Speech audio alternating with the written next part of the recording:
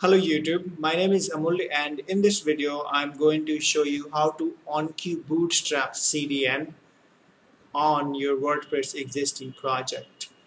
So first you go to this Bootstrap official website, that is getbootstrap.com. You can see it here, and then you click on Get Started. And here you will see there is a CDN link here. So all you want, just click this, copy this one. Let's see the CSS one, and go to, this is my WordPress running locally on XM server. So go to your function.php.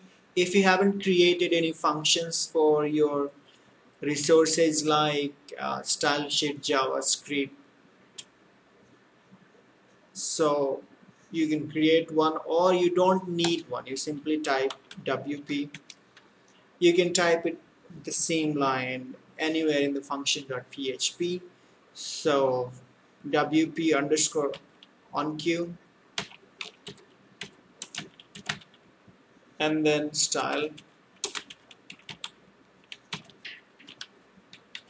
and then give it a handler like B bootstrap CSS and a comma, and under quotes just paste that URL, and then all you have to do is save your file and go to your WordPress and refresh it.